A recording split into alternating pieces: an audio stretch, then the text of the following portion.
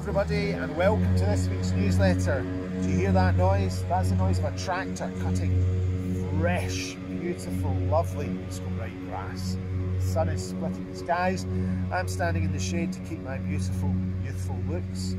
And yes, Harrington picked his wild cards. Lowry, bearded rascal. Poulter, the postman, hopefully he's not like my postman who delivers twice a month. And yes, Garcia, fell out with Garcia Harrington a few years ago, so maybe they're just coming together and building those beautiful golfing bridges. But will they win? I don't know. I don't think they will. I know it's something you don't want to hear, but the American team is looking very, very strong. We're going to be doing a sweepstake in the shop, so come in and get involved. What else has been happening at the club this week? Well, Gavin has been practicing his trick. Where is it? There you are, Gavin, that's you.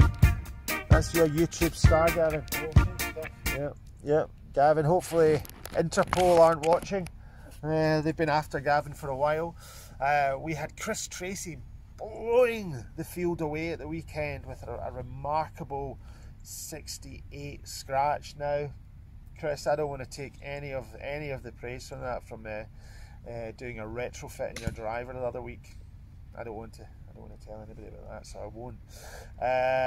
Again, we have had massive compliments about the course. Yes, the greens were slow last week, guys. They were slow, but we did some work on them. We let the grass grow a bit, and your surfaces are going to be great for the next few months until Siberia arrives in November. That's Gavin hitting another shot. Didn't sound too good though, Gavin. I think it was out the nose. Yes, it was out the nose. Well, we've taken delivery of the new TaylorMade MG3 wedge. Now, these things are so smooth, so smooth. Here's a little bit about them.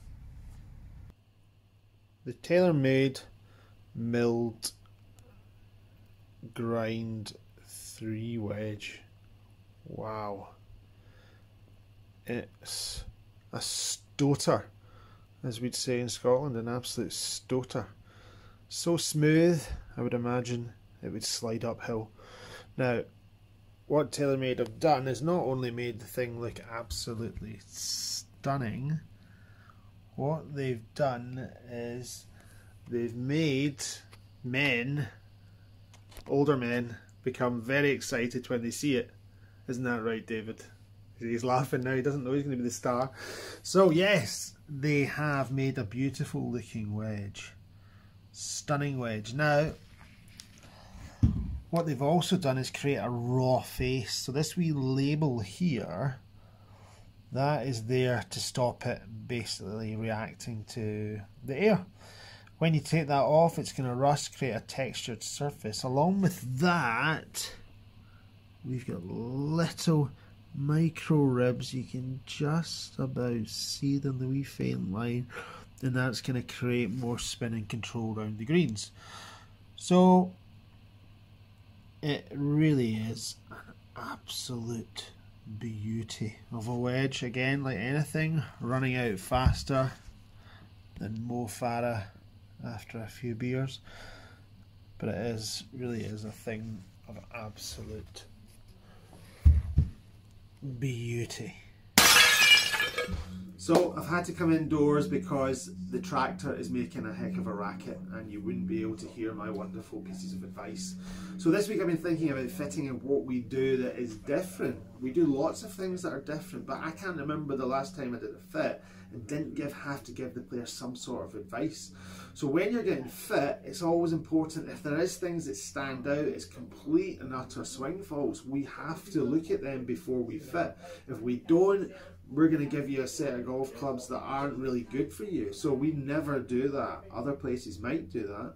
They might give you a 30-minute free fitting and then charge you £990 for golf clubs that you don't need, or incorrect golf clubs. And as I've said before, golf clubs at the moment are mass produced. They are not getting checked when they come out of the factory. It's unpleasant to hear that, but it's true. What's that I hear? Yes, it's a hole-in-one alert. Last couple of weeks we've had a few hole-in-ones. number 1.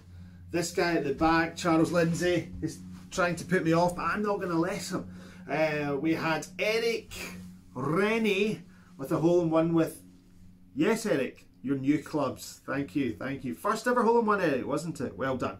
And then we had Willie McLaughlin. First ever hole-in-one. First ever hole-in-one. Amazing. And I'm going to say new clubs. Don't know if he hit the new club that he got, but anyway. And next, Peter McPherson, one of the loveliest gentlemen I've ever met in my life.